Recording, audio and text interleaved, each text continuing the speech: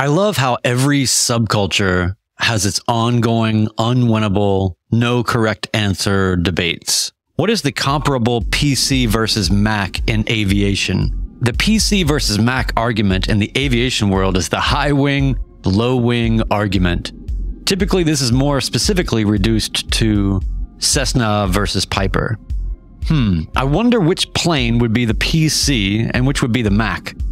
I think in this case, the Piper would be the PC and the Cessna would be likely the Apple product.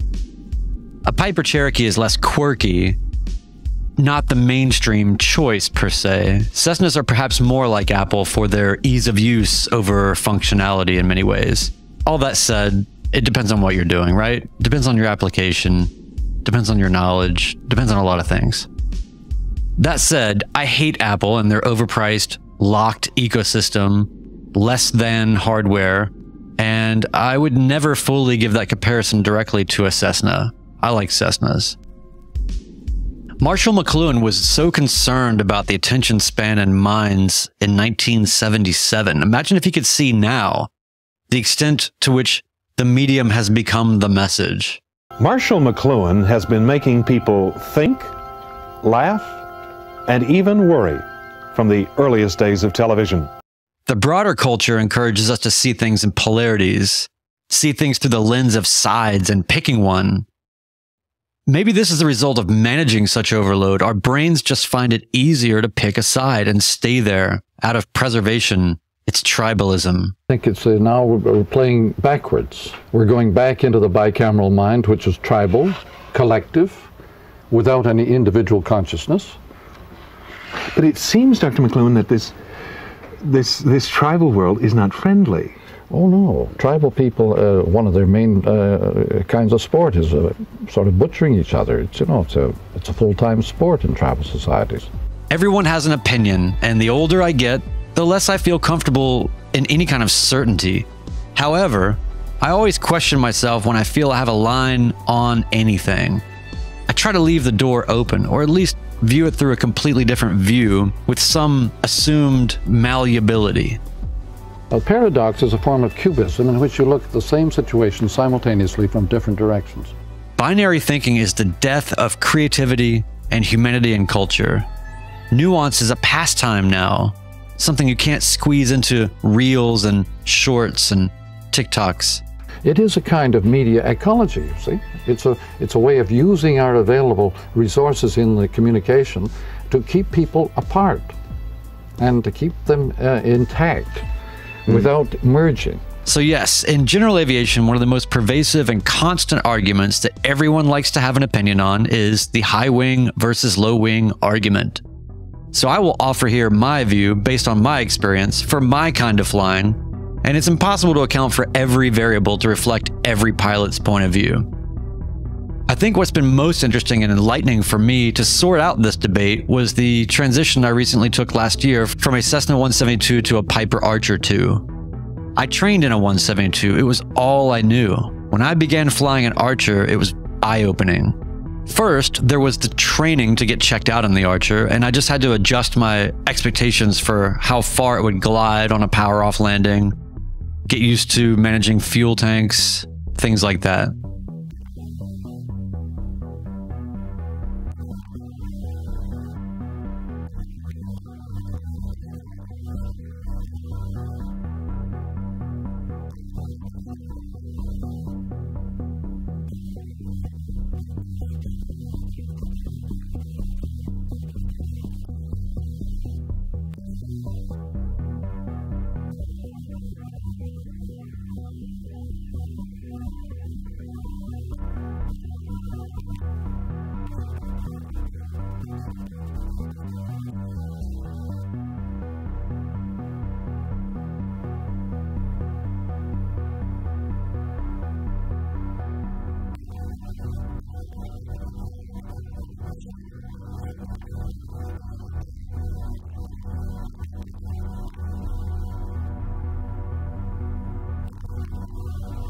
It felt like going from a Toyota Corolla to a Volvo sedan.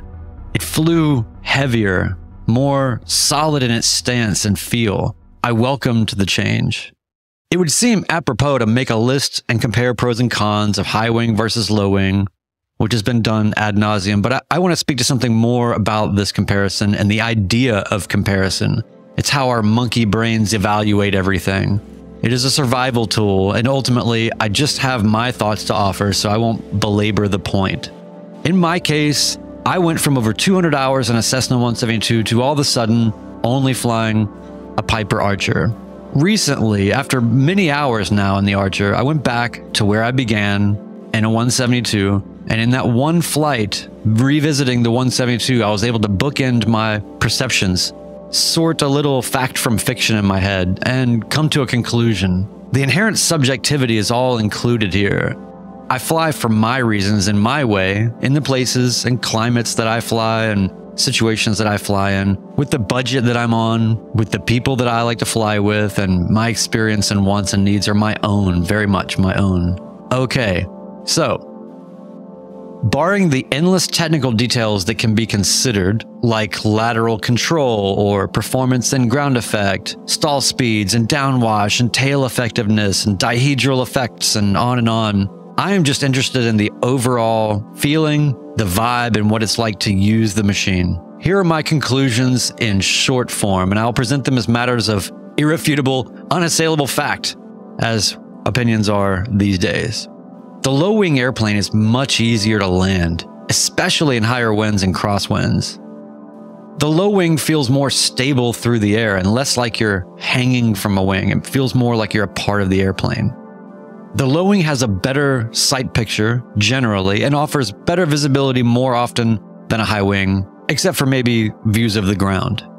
The low wing is easier to pre-flight and to fuel than a high wing. The low wing feels more like, I don't know, a real airplane than a high wing. There is no love, though, without loss.